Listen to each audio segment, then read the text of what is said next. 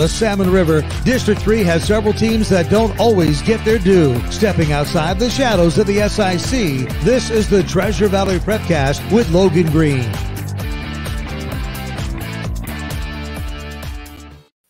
That's right. This is the Treasure Valley Prepcast on IdahoSports.com, brought to you by D.L. Evans Bank. This is community banking. This is your weekly one-stop shop for everything going on in 3A, 2A, and 1A athletics in the Treasure Valley, District 3. Brandon Baney with Logan Green. Logan, what's going on? Oh, not much. Just, we mentioned this. I filled in for the 8-man Prepcast last week, but it's bracketology time. It's time to get down and look at potential brackets that are setting up. And volleyball has already started. Soccer's already started. So those brackets are getting filled out for districts. So it's a fun time of the fall season right now. Yeah, soccer is just about finished, actually. We've got championship matchups set in both 3A boys and 3A girls in District 3. Yeah, I mean, right now, if you look, you can get all the brackets for every level on IdahoSports.com. But right now, kind of as we expected in boys soccer, that matchup, that championship game is tomorrow, actually, at 5 o'clock, is Weiser and McCall. McCall Donnelly with a sneaky 1-0 victory over Ambrose. So, the first-year team in Ambrose there almost sneaks into that conference championship game. They did fall 1-0, and then, of course, Weiser's just been on a roll. And then you look on the other side, the girls' championship is between Fruitland and McCall Donnelly. And if anybody stops Fruitland, kudos to them. I just think that they're on a tear right now, and it's theirs to lose. I mean, they beat Payette 8-1 in that semifinal game. McCall Donnelly with a 1-0 win in overtime over Weiser. So you got to like Fruitland's girls team to come away victorious there. And I like them to make a deep run in the state tournament as well. Yeah, it's going to be fun, Logan. Next week, we can actually start talking about state soccer and where these teams are lined up on the bracket, right, how they'll match up, and it's going to be a lot of fun. So those championships are Thursday, if you're listening to this. Thursday. No, you're fine. You're Thursday. Fine. So, and maybe by the time people listen to this, the matches will have already been final. But, yeah, it's exciting. Postseason soccer is off and running. Volleyball, you mentioned the 1A D1 District 3 tournament started with some play-in games. But when you look at the field overall, I think Liberty Charter, the #1 seed, the clear favorite there. Yeah, I think Liberty Charter has been on a tear, and as well, it looks like it's theirs to lose. They're the #1 seed. The #2 seed is Idaho City. We mentioned it last week where they actually upset. I guess, I don't know if you call it an upset, but they took down Greenleaf, and it was between those two to be that second spot, and Idaho City comes away with it. So I think those two are going to have quite the battle. I think they both win their first round game that they'll have on Thursday. And then if they win Thursday, they'll play on Monday against each other at Columbia High School. And I think that will be a great matchup. And of course, the winner goes on to play most likely Liberty Charter in that conference championship matchup. Right. So for the first round, so there's 11 teams in this league. It's gigantic. So they had 3 play-in matches. Then you've got 8 teams. Those first 4 matches are at the higher seed, and then the rest of it all moves to Columbia High School, a neutral site in Nampa. It's funny, Logan. I feel like I've been emailing back and forth with the Idaho City volleyball coach, Rachel Rex. She's kind of my go-to source now for 1A, D1, D3 volleyball, because with 11 schools, it's a lot to keep track of, right? There's a lot of matches, a lot of results. And so I'm always emailing her, hey, do you know who won this match? It could be matchups that don't even involve her school. And she's kind of been my go-to source. So I feel like I know Coach Rex really well. We've never met in person, but we've probably sent 10 emails back and forth. So maybe she should get one of the 3 stars this week. Coach Rex at Idaho City. Yeah, for sure. She really helped me out with the seedings for the district tournament, because not everybody played the same number of conference games this year, unfortunately, because of COVID. Right. So that Jet State had to cancel some matches, and so it left uneven records. And then what do you do? And so it was a mess. But you can follow all of the district volleyball and soccer brackets on our site, IdahoSports.com. They're all right there on the homepage. And then we'll have more to talk about next week, certainly once these districts really ramp up. But right. Yeah, because we'll be deep in probably semifinals or championship matchups by the time we record next week, and soccer will be seeded for the most part. They're going to finish up here this week, but the state tournament for soccer starts on next Thursday, the 21st. So just a week away from that. Yep. So we'll have plenty to talk about there. If we flip the page now to football, Logan, and we talked about really the interesting matchups seem to be at where do you want to start? I feel like we have to start in 3A. I know we were talking before we hopped on, we were going to talk 2A, but we have to talk 3A because it finally has arrived, right? The big showdown we've all been waiting for. Right. Weiser at Homedale, both teams 7-0 overall, both teams 3-0 in the conference. This is the game. Yeah. And if you go back to last week, just interesting, we kind of thought that there were maybe 3 teams on top and 3 teams on the bottom. Well, there was going to be a differentiator between Fruitland and McCall-Donnelly. And last week, Weiser beat McCall-Donnelly 52-0. Fruitland beat Parma 35-0. And then Homedale beat Payette 48-0. So the top 3 all shutting everybody out.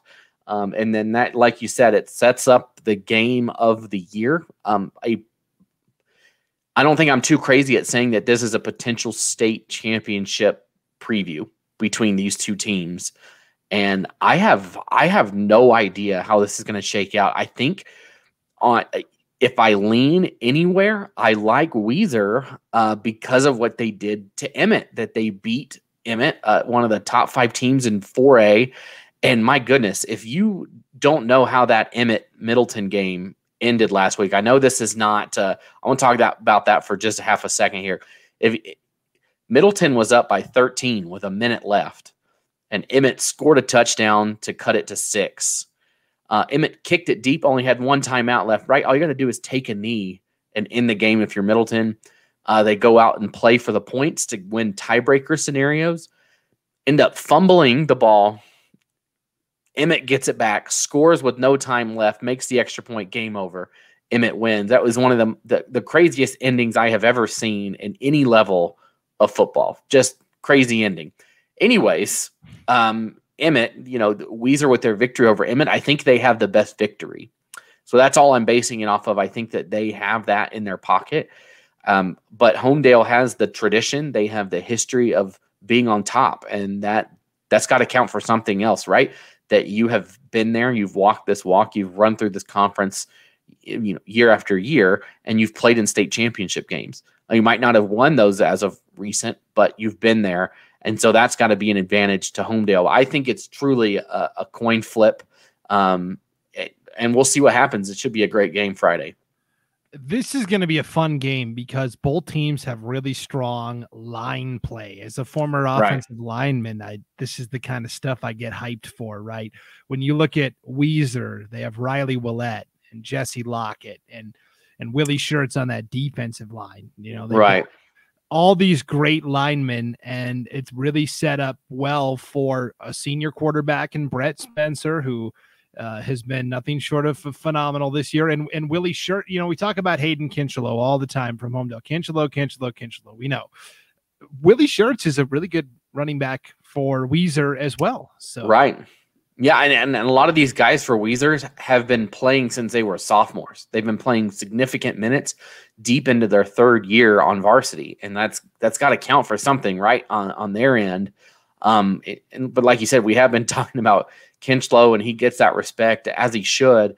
And I think maybe that the deciding factor comes down to his ability on the ground versus that defensive line for Weiser, and who wins that matchup. If they're able to stop him, not letting him pick up buckets of yards like he usually does, and makes Homedale throw the ball, maybe you see, things shift that way. But if Kinchelow is able to keep and pound it on the ground and then open it up for some play action passes down the field, which, my goodness, they did that to perfection last year, did Homedale. Just pound, and then when they least expect it, throw it for 60 yards for a touchdown.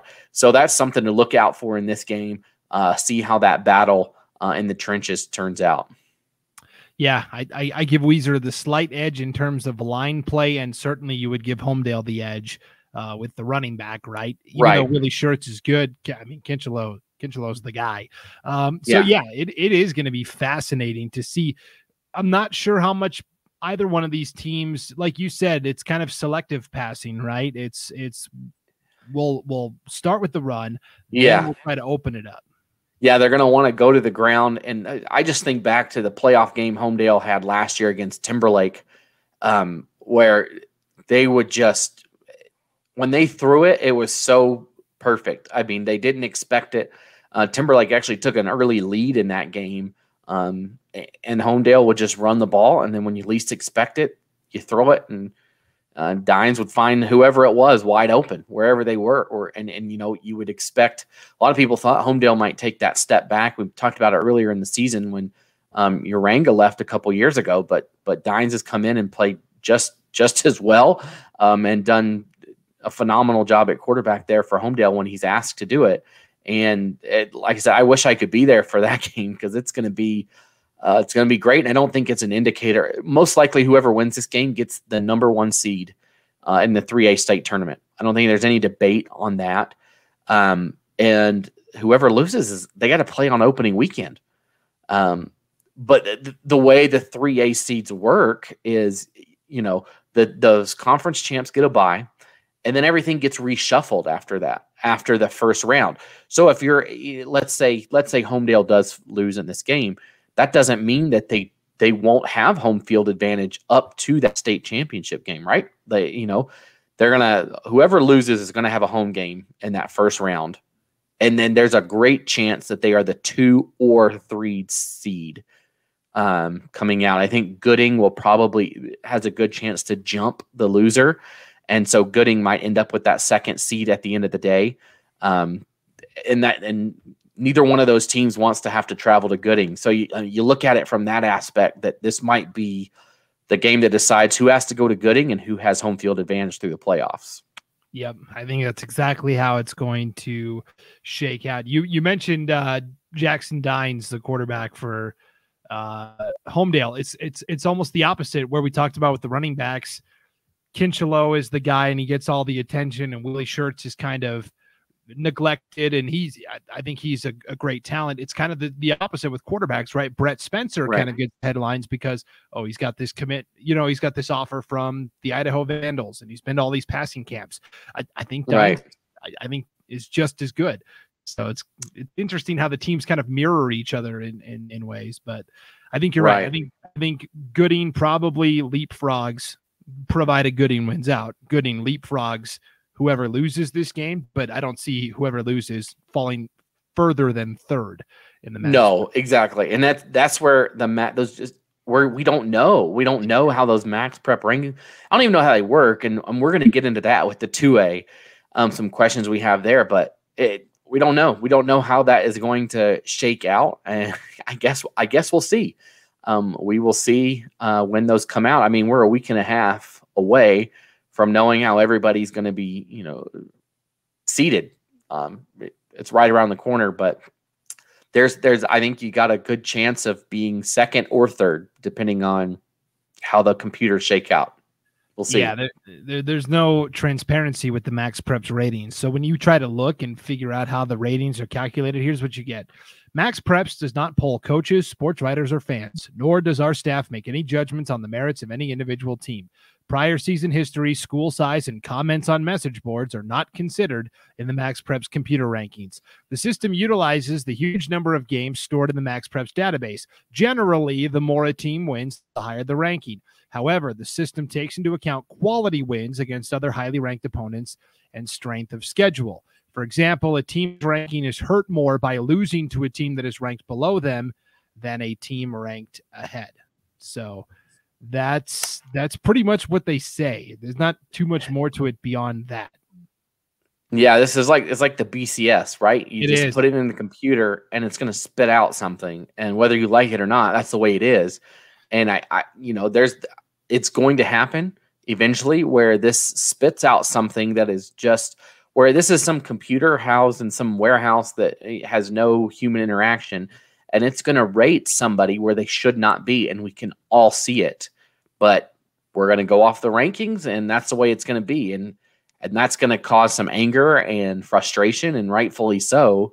I think the ratings are a little bit better than pre-seeded options that you see sometimes in the basketball state tournaments, and at the 1A, I believe D1 or 1A D2 still has the pre-seeded brackets. And we talked about that on the 8-man Prepcast, where you're most likely going to have 2 conference champions play in the first round, which probably 2 undefeated teams playing. Anyways, we don't need to get into that. But if we jump down to 2A, so we were talking about 2A.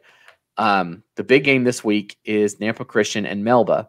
Of course, if Melba or if Nampa Christian wins and wins their last game, of course, they're the conference champions, and I am proved as a genius, right, for picking Nampa Christian.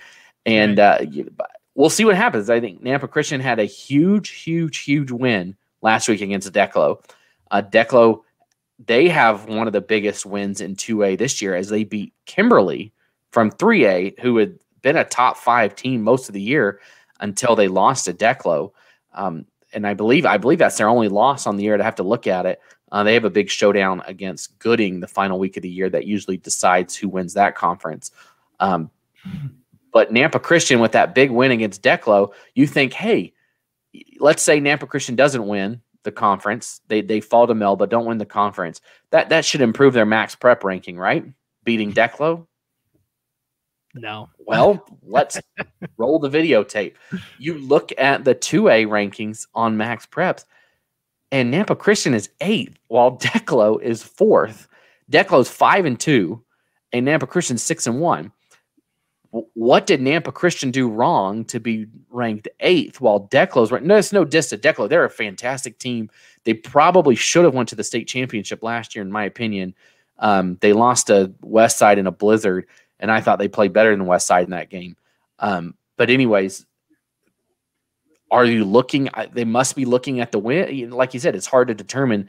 So Declo does have some 3A wins, while Nampa Christian only has one 3A loss. They do have a win over Parma, who's 3A. But what do they have to do to be ranked higher? That's my question. Is not beating the teams you should beat not the answer?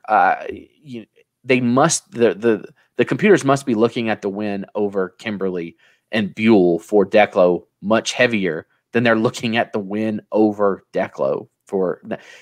I know I'm spinning a web here, but it just doesn't make sense when you look at it on paper.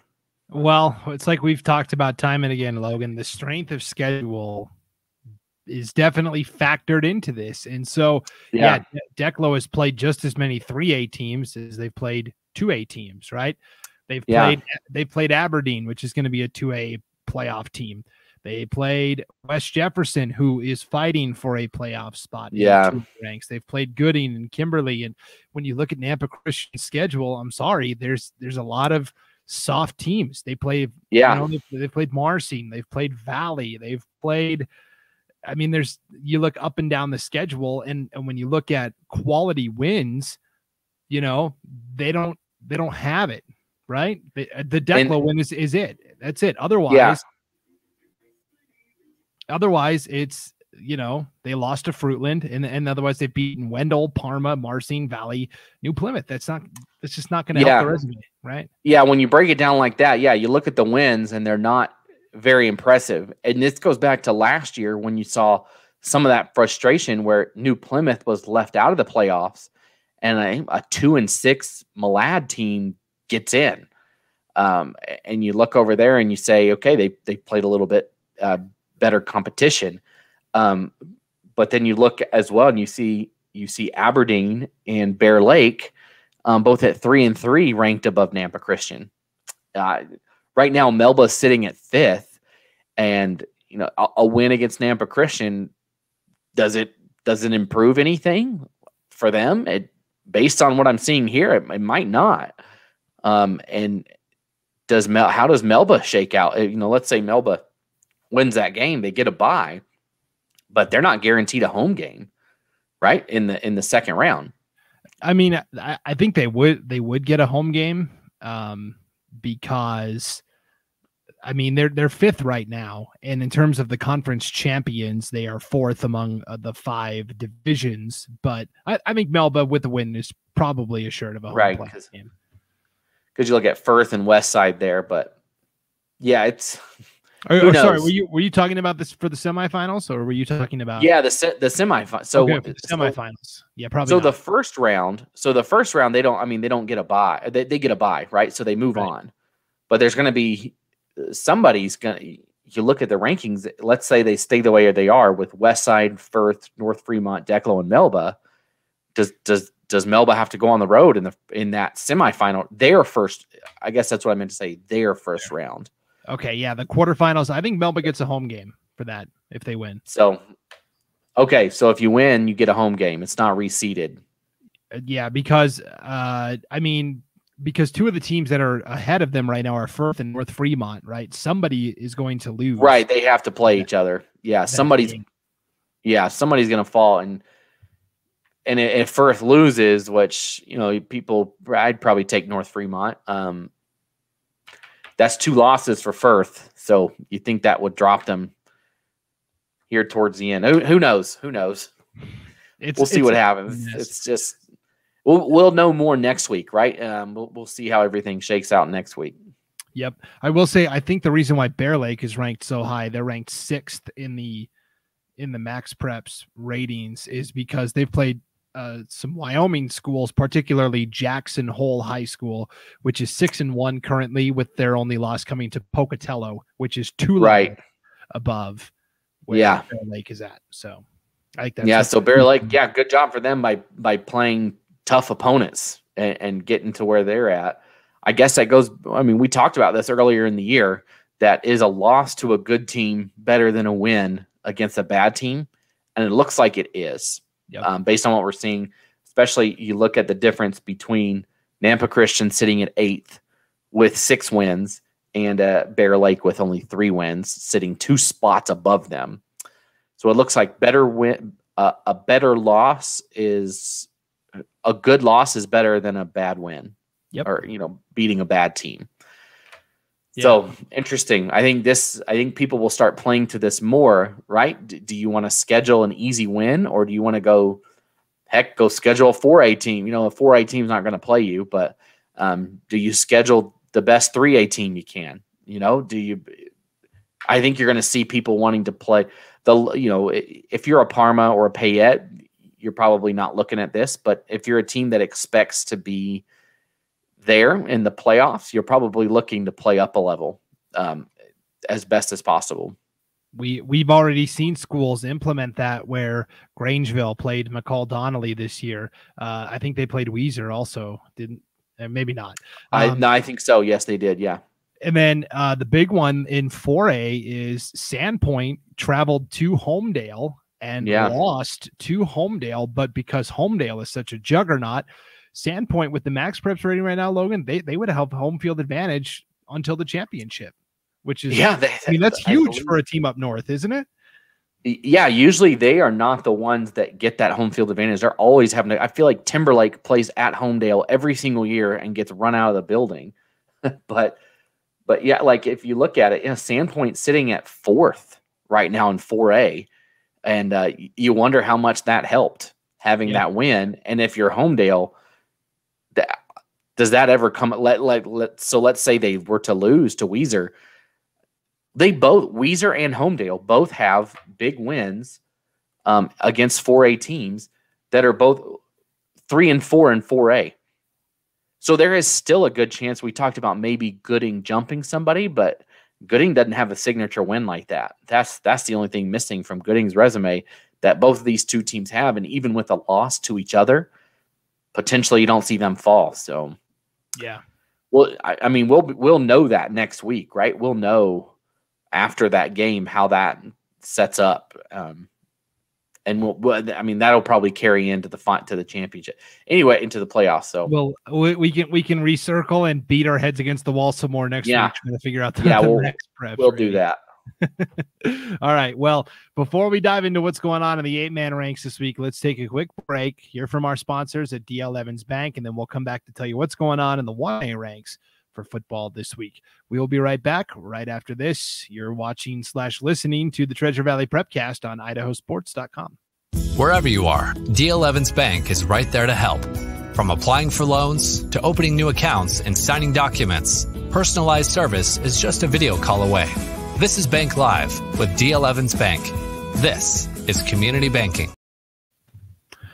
All right, we are back here on the Treasure Valley Prepcast. Brandon Baney with Logan Green. Friendly reminder, you can get this podcast 4 different ways, audio only at IdahoSports.com. Across the top of the homepage, you'll see Prepcasts, and then it's got all of our Prepcasts listed. You just click on the Treasure Valley Prepcast, and you're set there. You can also download this podcast wherever you download your podcasts, Apple, Spotify, etc., Google, etc. You can also catch the video of this on the IdahoSports.com YouTube channel, as well as our Facebook page. So the 8-man ranks, Logan, as we dive into 1A football in District 3. At this point, I think we know who the good teams are. We know who the playoff contenders are. And at this point, I think the big game that I'm looking at is obviously Horseshoe Bend, Garden Valley, but I think a lot of it is I'm going to step out on a limb here. I think it's all formalities at this point, Logan. Yeah, I think it's settled. I think the last question mark was Council and Garden Valley, and Council won that game 24-12 last week. And I think they've sealed up their spot as the 2nd seed in the conference. And I think Horseshoe Bend is going to take care of business against Garden Valley. And so those are going to be your top 3 from 1A D2. I think it's Horseshoe Bend, Council, Garden Valley. So Council ends up with a home game in the playoffs. I don't know when's the last time Council had a home game in the playoffs. So congratulations to them. Of course, like you said, there's still 2 weeks left. But I agree. I think it's formalities at this point. And then on the other, you look at the flip side in 1A D1, and I think that it's Notice's to lose. I think Notice has it wrapped up. They're going to have that de facto conference championship game next week against Wilder, which will decide it. But I think Notice probably wins that game by a couple of scores. And so you're going to see Notice win that. But I still think Wilder has a great shot at sneaking into the playoffs. Looking at the rankings, if you look at MaxPreps, if you look at who they've played, Wilder right now has 2 losses. Who are their losses to? Horseshoe Bend. Who's the other one to? Cary. Both those teams are undefeated, probably go undefeated all year. And so those are 2 quality losses. And let's say they lose to Notice. That's 3 losses against 3 conference champions, with Notice will end the year with 1 loss. So 3 losses to teams with 1 loss combined. So I think you see Wilder sneak in there and make the playoffs this year. In that regard, I think that'll be. I don't know if anybody else from District 3 is going to sneak in at the 1A D1 level. Potentially Rimrock. Rimrock had a big win last week against Idaho City. Won that one 44-0.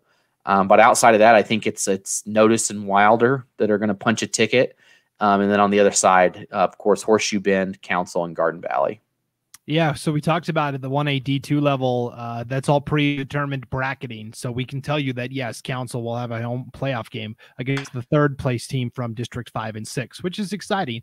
1A D1, Logan, it's making my head hurt because I'm looking at the IHSAA website and they say, the bracket is determined by the 5 conference champions, get automatic buys. The top 4 MaxPreps ranked champions receive a bye into the quarterfinals. And the rest are seeded by MaxPreps. And I'm looking, there's no MaxPreps ratings for any 1A D1 school. Yeah, I've looked at that too. I don't know why. Maybe it's going to come out on the.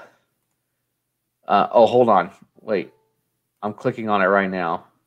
I get a message that says our rankings algorithm requires a minimum number of games played before we can accurately rank teams. Please check back soon. Is that what you got? Yes, I got it to work one time though. Hold on, let me see if I can 1A D1. Okay, so if you do it on mobile, I did it on mobile, and it has another filter on it for you can select 8-man, instead of doing 11-man. So if it's on the computer too. Oh, it's on the okay. Yeah, so if you click 8-man, it shows up. Well, I feel dumb now. But and you should. But the way that it shakes out right now, I mean, it has both listed. But 1AD1, I mean, right now the top 5: Oakley, Raft River, Butte County, and Prairie. That's probably how it's going to shake out. But then Notice is 7th right now, and Wilder is 12th. I mean, you look at it, and even Glenn's Ferry is 10 in there. It's kind of an interesting. It's kind of an interesting setup. Yeah. I don't know. Who knows? We'll see. Yeah, I like you said, it's better to have this than where it's all predetermined. I think 1AD2 still can fix that, because we were talking about on the 8-man Prepcast last week. There's the bracket is not set up for like good matchups down the line. There's going to be good teams playing each other in the quarterfinals that shouldn't happen. But I just want more transparency in the process is all I want. Right. I mean, if you pull up the 1AD1 bracket, I mean, yeah, the conference champs get a bye, but then there's there's 5 conferences. The 5 conferences champions automatically get in, and then the other spots are all determined via at-large, Logan. So you could have, I mean, it's not going to happen this year, but like, for example, let's say the White Pine League one year was just like really awesome. I mean, they could run the table and sweep all the at-large spots, right? So yeah, I mean, there's going to be 8 spots that are at large looking at this that are going to play that first week. And one of them is going to be Raft River and Oakley. It's going to be one of the two. And then another one is going to be, just looking at it, Lapway and Grace, based on, because Prairie's going to win that, and then Butte County. So, the top 2 in those 3 levels. So then you still got 5 more seeds to be placed based on the seeding. And if it were based on right this moment, the next 5 after that would be 1, Murtaugh, 2, Genesee, 3. This is off MaxPreps, right? So 3 is Glenn's Ferry. Hey, look, there they are. I told you that they were going to make the playoffs. Look out. Go Pilots. Look out. Glenn's Ferry is 3. Potlatch is 4. And then that last spot does go to Wilder. So it's interesting. You look at it, Glenn's Ferry, I guess it's who you've lost to, because Glenn's Ferry has 1 win on the season and Wilder has 4. And Wilder doesn't have a great win. Neither does Glenn's Ferry, but their losses, you look at, I mean, they've got to play. They had a heck of a schedule this year. They already started off playing Prairie, and then they had to play Raft River and Oakley during the season. So who knows? We'll see. That'll be interesting to see if I hope they make it. I hope that I want to rub that all over in Paul's face when Glenn's Ferry makes the playoffs and Lighthouse Christian doesn't. He owes me a trophy for that. Yeah, well, we'll talk about that on the 8-man Prepcast and maybe our Magic Valley Prepcast with Scott Burton this week as well. Basically, MaxPreps makes my head hurt, Logan. It's a mess.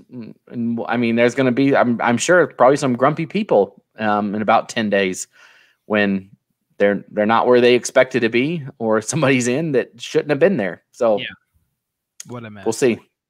All right. Well, we'll come back and maybe have some more data that we can analyze next week and maybe have a clearer picture of what's going. This point of the season, it shouldn't be this muddy, but it is. So, all right. That'll do it for this edition of the Treasure Valley Prepcast on IdahoSports.com. We're right in the thick of things. The fall sports postseason is upon us. It's one of the best times of year. It's going to be a lot of fun, Logan. It's going to be super exciting. Yeah, definitely. We're just excited to stop talking about it and actually see how the playoffs are going to shake out. Yep, absolutely. So thanks for tuning in to the the Treasure Valley Prepcast on IdahoSports.com, brought to you by DL Evans Bank. This is Community Banking. For Logan Green, I'm Brandon Baney. We'll see you next time on IdahoSports.com.